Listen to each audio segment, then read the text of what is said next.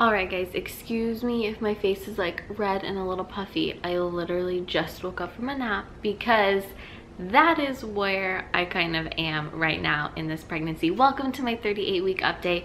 I am just, oh my gosh, so ready to have this baby. The Mamaru is set up behind me. We have the bassinet set up. Our hospital bags are packed. The car seat is in the car, ready to go. We are totally set and ready to have this baby whenever he or she decides to make their arrival. And I'm hoping that it's soon, because this last week has been really challenging for me. And every time I sit down and film one of these updates, I'm like, oh my gosh, is this gonna be my last update? And I really hope this one is. I am 38 weeks and like a day or two right now. And yeah, like I'm saying, this last week has been really, really challenging mentally as well as physically for me. I have been having a lot of pre-labor signs, and so this whole kind of process of early labor, pre-labor, what's going on, happened for about a week or two with my daughter. So hers started around 38 weeks. I was, you know, feeling stuff, in 39 weeks they like really exploded, and really just thought I was gonna go into labor at any moment, and then she did not come until her due date. So we have no idea what's gonna happen this time around, obviously, but the same thing has kind of been happening. So right when I turned 37 weeks, I started just feeling really awful. I'm feeling a lot of pain in the bottom of my belly, like my ligaments are just like stretched to their max. And I'm having lots of sharp pains in those muscles, as well as pelvic pain. I feel like my bone is going to just explode into a million pieces. Part of me feels like it's gonna rip apart. Like there's just so much pressure on that bone, and it's hurting me so bad. And so this last week, it's just been even more so than usual. And like the lightning crotch and all of that is still there. I've, for the most part, gotten used to it, but it's this pain and pressure that has been really hard. And I've also been just feeling like my body is so worn out. My body's so tired. Physically trying to do things that I normally do is just hard, like trying to bend down and play with my daughter, or pick up, you know, her toys at the end of the day, trying to load the dishwasher. Just like the motion of bending over makes my stomach hurt so bad, and those lower parts. I don't know if I had this with my daughter. I feel like I don't remember a lot. But I would go back and like watch her updates, and I'd be like, oh, I did kind of feel that. But this is just like, oh my gosh, it's crazy. Another thing that I actually did have with her that has been kind of freaking me out this time has been like numb, like shooting pain on the inside of my thigh, which I talked about in my 40-week update with her. So it's interesting that I'm having it so much earlier this time. So it feels like sciatica on the inside of your thighs, and it just goes all the way down my legs, and it makes my legs feel almost like it's just like a nerve, like the baby's hitting a nerve. It feels like my legs are going numb a little bit, and like I just have to sit down.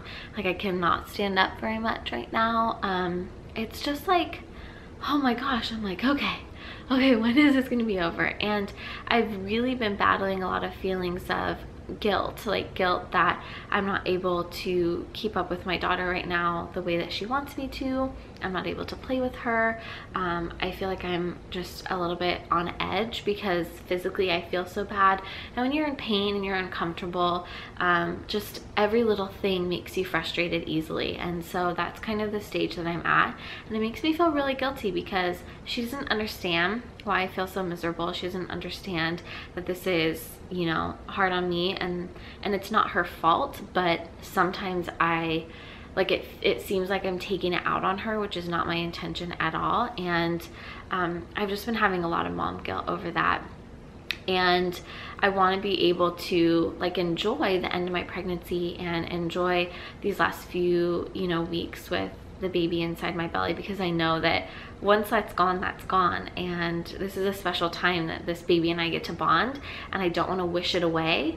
And I feel like I definitely am as well. So a lot of just mentally like, oh, it is a lot going on. But it's the end of pregnancy. That's so normal. That's just what everyone feels. I've been trying to purposely make myself rest and take it easy, because I do have a tendency to overdo it, which makes me feel worse. So when I put my daughter down for a nap, I just lay with her and we just cuddle, and it's a special time for her and I to have one-on-one, and then it allows me to just rest. And so I'll sleep for like half an hour or an hour, and it really helps get me through the second half of the day, because at night I am not sleeping at all. I'm waking up to go pee like every hour, I feel like, and I'm waking up in pain. Contractions are waking me up, and I just feel like I'm not getting consistent sleep whatsoever. And then my daughter still wakes up, so there's just a lot of factors going on that are preventing me from getting any sleep right now. And so the naps have really been helping. So I have been having some pre-labor signs, aside from just like my normal pregnancy symptoms. And the first one is I lost my mucus plug. So that happened a few days after 37 weeks. That was really exciting, and it made me kind of nervous, because I was like, oh my gosh, this really is happening soon. And it just kind of put my head in gear, and I was already in crazy nesting mode, and it just like made it explode. And my husband and I wrote our lists out, and we just both went to town and got everything ready. I was cleaning like madness, and just little tiny details that are not important for bringing a baby home, like ferminating my dog, but I really wanted to do it. So we got literally all of that done, and now it's just maintenance right now. Keeping up on laundry, keeping up on the house being cleaned, and the dishes being done and things like that, just to make myself feel better personally. And so that was really exciting. Since then, I have been having contractions, and they are real contractions. They're painful. Sometimes they last like a full minute, and they're really like big, intense, painful contractions, and I feel them throughout my whole belly, as well as like really, really low, and I could just feel that they're working, but they're very inconsistent. So I'll have maybe a couple in a row, they'll stack like that, and then they'll totally go away, and then nothing for hours and hours and hours, and then I'll have one huge one, and then nothing. And then an hour later, another huge one, and then nothing. Like, it's just super, like, not even enough to time whatsoever. But I am getting them daily as well as nightly. So I would say throughout the night, I probably get like maybe 5. The daytime totally varies, and sometimes they're not as intense as other times, and they feel more like a Braxton Hicks, but I do have a good amount day and night that are real contractions. So I know my body's getting ready. This is exactly what happened with my daughter. And what happened is I started slowly dilating for like a week, maybe a little bit longer. And then when active labor hit, it was like just full on bam, active labor, and then it went super fast. So I feel like that's the same thing that's gonna happen this time around, that my body's just slowly warming up, getting ready. And I guess every little bit I do now is a part that I don't have to do in active labor, which I'm trying to be thankful for. But it is kind of a tease when you get that big contraction and you're like, oh my gosh, is this gonna be it? Are they gonna continue? And then they don't. I've been walking and exercising with my daughter every day, trying to, you know, stay active. And you know, now that I'm 38 weeks, I'm trying to like do all the things, like eat spicy foods and get a foot massage and like all these things that are supposed to induce labor. But when your body's ready, it will be time. And so I don't want to, like, I don't want the baby to come until the baby's ready. And I know that every day the baby stays in my belly, the healthier he or she will be when they're born. And so I'm really trying to hold on to that and just, it's okay, Tayler, practice patience, and have a positive attitude about it. So that's kind of where I'm at right now. I do feel so miserable overall, and I feel like I've let myself kind of wallow in that a little bit, and I'm trying to shake it off and just focus on so many things I have to be grateful for in this pregnancy.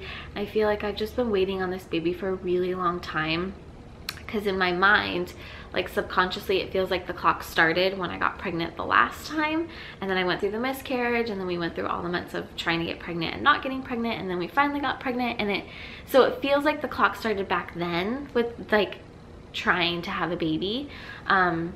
And so I feel like I've been waiting on this one for a really long time, and I'm just so ready for this stage to be over and for my baby to be in my arms and with me, and so I can hold and kiss them and know that everything's okay and that they're healthy. I think that that's also why I'm just super, super eager. I'm excited and thankful that I've had a great pregnancy, and I'm so thankful that I made it this far, but I am definitely ready for the next part. So thank you guys so much for watching. If you want to check out my what's in my hospital bag video, I did that one last time, so you can look at that. And if you have any video requests, please let me know, and I will give them a little peek and see if there's anything that I can do for you guys. So thank you again for watching. I will keep you updated. Hopefully my next video will be meet the baby, but I have a feeling I'll have at least a 39-week update. We'll see. Thank you guys so much. Bye.